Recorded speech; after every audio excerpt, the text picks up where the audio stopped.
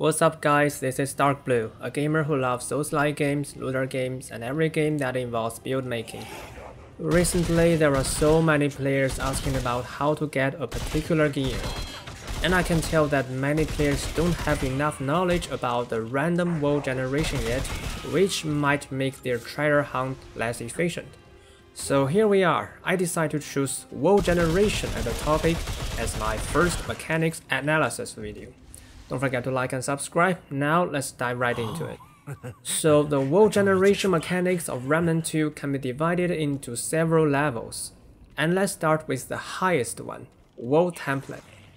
A world template determines a lot of things in a world, a part of which is the main storyline. This includes the world boss, a set of corresponding main quests, and corresponding main story locations. So if you are after some loot that relate to a certain main storyline, you have to find the right world template, otherwise you are only wasting your time. So how to know what template it is? Just check out the background image when you attempt to teleport at the red crystal. Each template has a specific image. Currently there are 2 templates for each world, so you can just keep re-rolling an adventure until you get the template you want. But there is more about world template. In fact, it also determines the world structure of the whole world. But first we have to know what world structure means. Maps in Remnant 2 can be divided into 3 types: dungeons, open zones, and main story locations. Dungeons are the rather independent maps with one big crystal at its entrance and only one entrance or one entrance plus one exit. Open zones, or you can call them big maps or overworld or whatever, have one crystal at its entrance, one crystal at its center, and several exits that take you to dungeons. Main story locations are the most diverse. They may be an independent map, but can also be part of an open zone. A world, no matter what template it belongs to, always contains 2 open zones and 5 to 6 dungeons. In most world templates, you have to progress through 2 open zones consecutively to complete your main quest. But in some special cases such as the 2 King template of Lawsome, 1 open zone is actually optional. Now let's take a look at the teleporting page. Well, we will look at them and the map a lot in this video. So here I mark main story locations with blue, dungeons with orange, and center crystals of open zones with green. Now I additionally highlight entrance crystals of 2 open zones with some special marks. This is because on one hand, you can see them as part of the open zones. There are no particular events bounded to them. But on the other, well, both their name and terrain are fixed and determined by the world template, so they can be seen as main story locations as well. I just want to point it out so we don't have any misunderstanding here. Now let's move on and explain how a world template determines the world structure. First of all, the exact locations of these teleporting targets are mostly fixed across each generation. Well, maybe some locations of some dungeon entrances will differ. The main story locations are always the same, of course. But as for dungeons and center crystals, you can see their locations as slots. In each generation, only proper maps will be put into these slots. For example, this slot is always center crystals. But what center crystal it is, this is random. And then, the overall terrain of open zones are fixed. Dungeon entrances, main story locations, center crystals, and entrance crystals always have the same relative location. And in case you haven't noticed yet, this relative location is identical to the relative location of their corresponding circles on the teleporting page. So here is a trick of how to find a particular direction. Taking the Seeker's Keys template of Naruto as an example, in this story you need to look for 3 keys. The first key is found within 10 seconds after you enter the world. The second one is always at the end of the dungeon to the east of the first open zone, and the last one is always at the end of the dungeon to the north of the second open zone. Let's say now I'm at the second open zone, but I don't know which direction is north, so I can keep exploring until both entrance crystal and center crystal are shown on the map. Now I can toggle this map so that it matches the teleporting page, which means letting center crystal be to the east of the entrance, and now I can see where north is. So that's what you need to know about world template, and it's time to move to a lower level, dungeons and the center crystals. There is one thing they have in common. They are events that are bounded to teleporting crystals, which means you can know what event it is by simply looking at the name of the crystal. For example, this Asia dungeon is named as Expanding Glade, and this tells me that it must be a floating forest and the boss is a root archer. If we compare them, we can see center crystals are simpler events as it contains only a small region, but dungeons are something different and can't be simply summarized as random dungeons. First, you need to know that dungeons have different numbers of exits. Single exit dungeons have only one exit, which is in fact the entrance through which you come in. Double exit dungeons, they have two exits. One is the entrance and the other leads you to another map. Whether a dungeon is single exit or double exit is fixed, and what type of dungeons suit a certain dungeon slot is also fixed and determined by the world template. For example, Colton's Kiln is a double exit dungeon, so it can never spawn in this single exit dungeon slot that I mark. Then dungeons have different styles. For example, Loathsome dungeons can be Dran Streets, Dran Sewers, or Fey Palace. Again, as you may already have guessed, the styles of dungeons that suit a certain slot is determined by the world template and fixed. So this Loathsome template again. These dungeons on the left side must be in Dran styles, but both Dran Street and Dran Sewer are possible.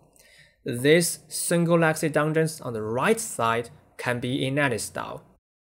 And in this particular slot, it must be a Fey Palace style double exit dungeon, and there are only two such dungeons, Gilded Chambers and Shattered Gallery. Yes, there are only two possibilities, much to our surprise. Now you can see, although they are called random, these dungeons are very much restricted by the world template, and as a result, we can come up with strategies that help us find a specific event, which I will show you in the final section of this video. Now time to move to the next level. Notice what's missed in our current world. We have entrance crystal, center crystal, and main story locations. But what about the terrain that connects them? Indeed, our next topic is terrain. Terrain is in fact sliced into chunks, which is the atomic unit of terrain generation. It's most likely that you have seen the same terrain in different locations. That's because this exact chunk is used for multiple times. The essential property of a chunk is its connection. For example, this chunk may look a bit complicated, but it's in essence this shape. Of course, there are other chunks with the same connection, and they are replaceable with each other in generation. This is why you can see different terrain even with the same world template. According to my preliminary observation, some dungeons or open zones have fixed connection, which means in each generation a chunk at a particular position always has the same connection, but others may even have varying connection. Well, there isn't much to say about regular chunks, so let's move to event chunks, which is new in Remnant 2 and very interesting. Some chunks are bounded with events. Some events are obvious, like the flame puzzle in Loathsome, but others are really hidden, like the coffin hidden location in Asia. All these event chunks, however, contain fixed rewards. For example, this flame puzzle gives you white or black pawn ring depending on your how you solve it. And this reward doesn't change when this event chunk is in different dungeons. For this part, you can see it has the same property as dungeons and center crystals. But differently, event chunks are not bounded with teleporting crystals. You cannot simply look at the crystal's name and see what's waiting for you, but have to actually explore the dungeon. However, event chunks still follow some rules, which are helpful. First, event chunks only spawn in dungeons but not open zones. Then, no more than one event chunk per dungeon. So if you already discover one but it's not what you are looking for, just leave this dungeon. Finally, event chunks only spawn in dungeons of specific styles. For example, the flame puzzle is only found in Fey Palace dungeons, and the coffin hidden location is only found in infected building dungeons. So if a dungeon has an incompatible style to what you are after, there is no need to explore it. We have finally come to the last and the lowest level. Now we have both crystals and terrain that connects them, so what's still missing here? Well, resources you can pick up from the ground, right? So this is the last level. Well, you can count enemies in as well, but I don't count them as part of world generation. Some resources are not limited. This includes irons indicated by yellow light and of course chests. They are literally everywhere. Then we have limited resources. Trade books. Blue light, only one per dungeon or open zone. Accessories. Purple light, only one per dungeon or open zone. And key items. Red light, related with events or main quest. Since they have limited number, you need to search more carefully if you haven't found them. But once you find them all, you know there won't be more to expect, so you can explore this area more carefully. Of course, there are simulacrums, but I'm not sure if they only spawn in main quest locations or anywhere in the world, so I won't draw any conclusion for now. About accessories, there is one more thing I want to emphasize. Accessories are bounded with each world. For example, Lawsome accessories can only be found in Lawsome, not any other world. And in the same time, in Lawsome, there are only Lawsome accessories. Finally, let's put our knowledge into application. You will find what's taught in this video is really useful. First, let's see a frequently asked question, how to find engineer. The most exact and scientific way to put it is like this. In the second open zone of Naru. You may wonder, my second open zone is called Ian Vault, not Timeless Horizon, but this doesn't matter as world template don't influence engineer. You may also wonder, well, my center crystal is called Titan's Reach, not Extraction Hub, but this doesn't matter at all, as center crystals don't influence engineer. Well, when you look at different guides, you'll need to know that not everyone knows exactly how random worlds are generated. So what people say may not be truly exact. You need to identify what part is random while what part is fixed, and most importantly, what part is your target loot really bounded to. Then I shall show you some examples of how I plan to hunt for certain loots in Lawsome. First, I still have an auto kill of Nightweaver to collect. Well, this is simple. I can just keep rerolling the world until it starts at Morrow Parish. Then there is an auto kill of Huntress, where you use Dreamcatcher upon her. So what do we know about Huntress? It's a center crystal event.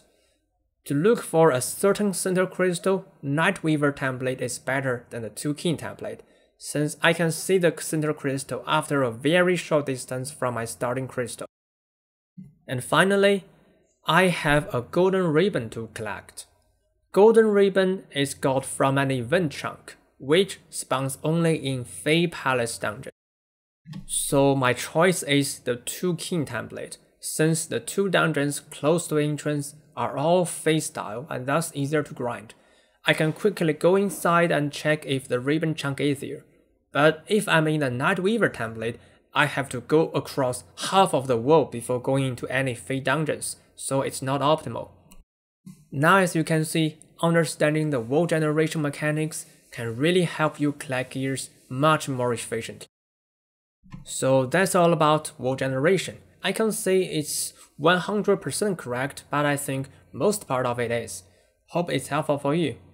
If you like my story and if you want to draw me into depth of games, just like and subscribe. Thanks for watching, see you around.